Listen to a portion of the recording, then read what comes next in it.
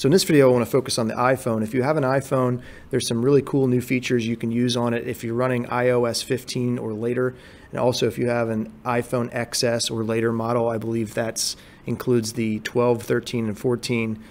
This will apply to you. Okay, so I'm going to show you using the camera app first. So I'm on the iPhone here and you can see that I have this profile of a graduate. Now let's just say I needed to get this text quickly into a document.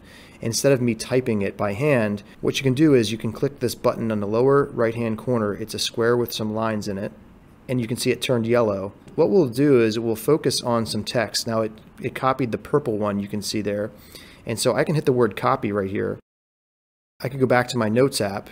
Let's say I'm in my Notes app, and then I can hold down. As I'm holding down in the Notes app, I can hit paste, and it will paste it in there.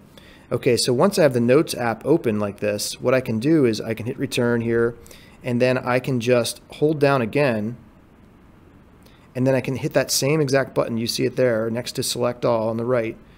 I click that, and now it focuses on another part of text that's in here. So it brings up the camera automatically, and you can see now it will kind of put a yellow box around the text that you're ready to put in there. When you have the text in the viewfinder there, you can click insert, and then it will easily insert the next bit of text that you need. So again, I can just hold down and I can hit that button and it will do that same thing for other parts of text like this. And you can quickly copy all of that text into this Notes app, or it could work in a Google Doc or Google Slides text box.